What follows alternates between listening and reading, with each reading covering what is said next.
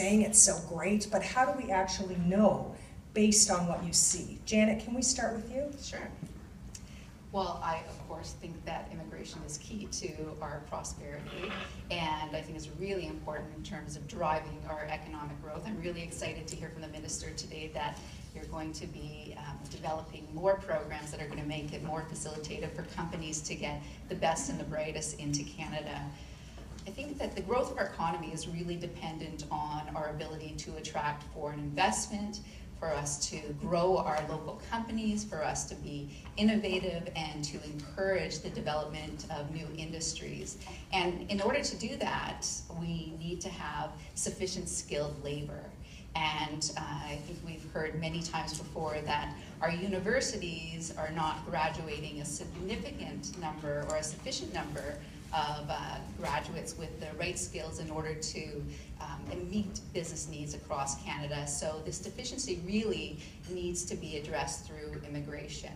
And in terms of, we represent a lot of large multinational companies, and what we see with these large multinational companies is they only want to invest in countries where it's going to be very easy for them to have access to the right skilled labor, and where they're going to be able to get their people into, their key people into from abroad, into those countries. So immigration is very, very important. Just to give you an example, I was actually consulted by a large multinational company last week who's interested in starting a new venture in Canada.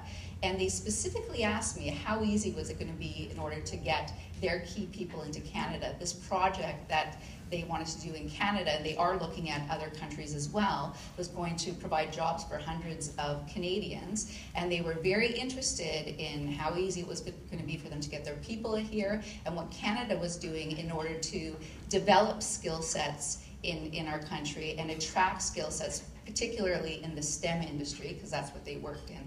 And it was very, very interesting how immigration was really at the forefront of their decision making, and we see that all the time. Very good, thanks Janet. Catherine, your perspective from the workforce and the work you do in your agencies to move the immigrants into the workforce. Tell us what you see. Well, I think, when you look at economic development, we have a lot of conversation around, foreign direct investment. We look at the financial side, we look at the economic side. My area of specialization is in human capital, and I can't think of economic development without having a very robust agenda on the human capital side, and that's where we focus. And when you look at the growth in our services sector in recent times, whether it's healthcare, financial services, or any other sector, we contribute a major part to GDP at the moment. And when you look at the global impacts on our services sector, whether that is digitization or new technologies or any of those other areas, for our sectors to continue to be competitive, we need people who have specialized knowledge, specialized talent, whether it's data scientists who can work with big data. We need people who are in the healthcare sector who could work with manage technology and medical records and so on. And so the focus on immigration is about bringing to the table people who can continue to help us grow the nation, who can take us to a new level of competitiveness, and to have that human capital agenda interwoven into economic development continuously. And so the role that immigration plays as well is about helping us to get those people, once they reach here, to be properly integrated. And that means that we need people on the ground, our integration agencies, our people who are working with newcomers when they come in, to provide them the necessary technical knowledge, the skills, the competencies that they need to develop to get that done expeditiously, get those people linked into jobs very early in the process. So I think it's important that when we think about the integration process and how many we let in, I think we also have to think about how do we ramp up our integration agencies. Okay, and we're going to keep into that shortly in another question. Andy, give us some facts about why immigration actually is good for the economy. Tell us why. I think the best way to do that is to give you some concrete examples of people who have come in here and who are helping us today.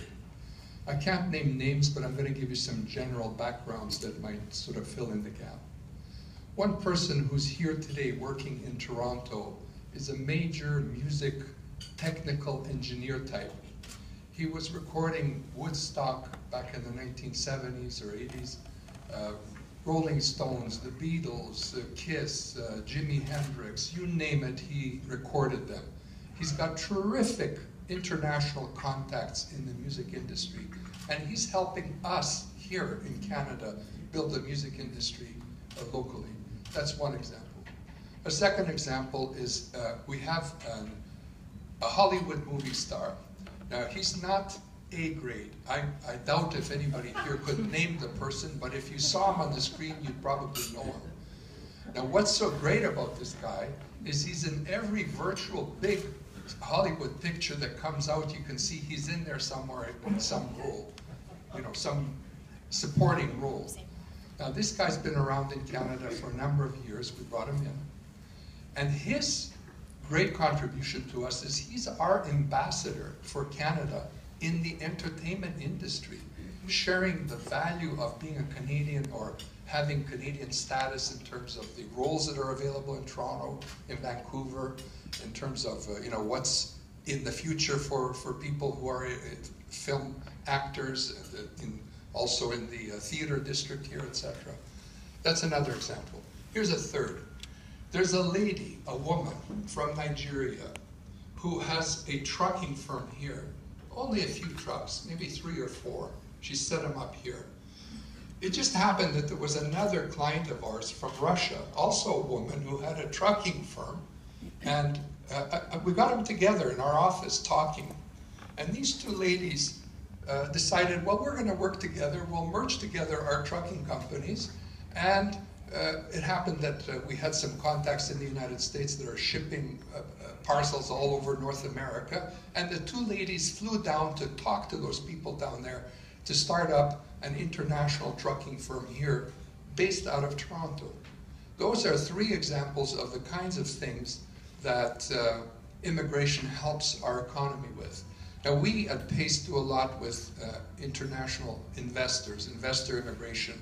We bring people in who are high-level investors. For example, a former head of a stock exchange in Egypt, or a guy who was head of Moody's overseas, who is now in Canada with their families.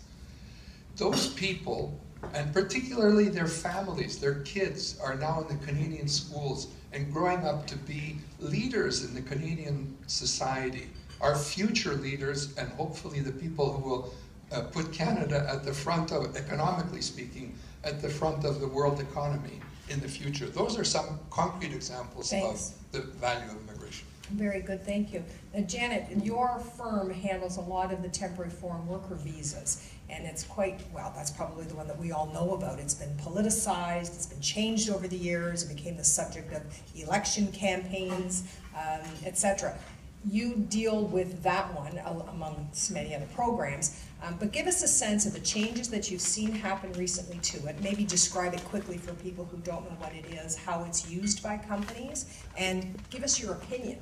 I know that these panelists have this rare opportunity to be speaking directly with the Minister Present on really good ideas to improve these programs based on you using them every day. Janet? Is it okay if I start with my opinion? Yes, definitely. Yeah. First of all, I think the temporary foreign worker program is essential for Canada. It really drives our economy. Temporary foreign workers keep many businesses across Canada going, and these programs really allow companies to fill skill gaps and to address critical labor needs. They also allow companies like in communities such as I think Janet mentioned in Southern Ontario, where there's been an escalation of automation and globalization, where they're losing manufacturing jobs. This program allows companies to merge into new areas and to attract foreign talent with foreign expertise to allow our country to enter into new industries that we currently don't have. So I think it's a great program. I think it's also important to understand that the temporary foreign worker program and most of the jobs in that program really go to foreign nationals who have skills that Canadians don't have, or the positions are going to foreign nationals who are willing to fill positions that Canadians either find undesirable because they're just not the right positions, or because they're located in remote communities where Canadians just don't want to relocate to. So I think it's a really important program, and I think it's really important that we make it as facilitative as possible. During the term of the 10-year term that the Conservatives led the government, they really overhauled many aspects of our immigration program, and particularly we saw many changes to the temporary foreign worker program. Specifically, they canceled programs that really helped to facilitate the quick entry into Canada of very high-skilled foreign nationals, and this really had a significant impact on our economy and on corporate Canada.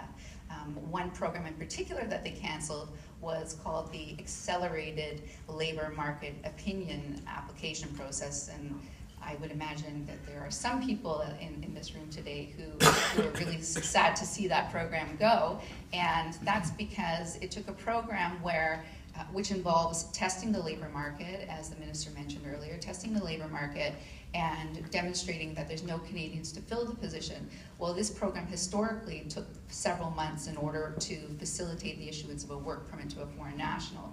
With this accelerated program, it enabled companies to still test the market, but they were able to get access to foreign workers much faster because they were able to file a simplified application process, or simplified application, and they had to sign off on a number of attestations showing that they had fulfilled all the requirements of the program, but then they were issued these approvals within 2 weeks. And the minister mentioned becoming more efficient. Well, this was in my opinion, was a very efficient program, and within 2 weeks, companies were able to get their key high-skilled people into Canada. So it was very, very beneficial. But unfortunately, the program was terminated. Another change that we've seen with the temporary foreign worker program is that as a result of some alleged misuse of the temporary foreign worker program, the former government introduced many changes to make the program really very restrictive and to deter companies from accessing temporary foreign workers. They made the program much more onerous and more expensive. They introduced significantly more eligibility requirements, requiring companies to really jump through hoops if they wanted to hire temporary foreign workers, and the processing times went from 2 weeks to 20 or 30 weeks. And also the scrutiny of these applications were very, very significant. And that's really the situation that we have today. And as a result, companies have to go through this very long process. There's a lot of uncertainty, and they are looking to take their projects elsewhere where there's much more certainty in terms of getting their foreign skilled people into Canada or into those countries to meet those projects. A lot of people here have been around the block a bit. You can see why this is particularly political. So you can't just sort of open the door wide and say, sure, bring in anybody you want, because that frankly became a bit of a problem. And it's not that the government just decided to cancel a program by themselves. There were particular issues that they were contending with. So somewhere in the middle, you need to do the right thing. Somewhere in the middle. And yes. so what's your view of the level of protection that government needs to prove to the public that it has for the sake of Canadians, and allowing these investments to go forward? Well, I think that the accelerated labor market opinion process was really the right answer, because it was really a balance between ensuring that companies were testing the labor market and providing jobs to Canadians first, while at the same time they held companies accountable, ensured that they were being compliant with the program, but they were able to get access to those foreign workers much faster.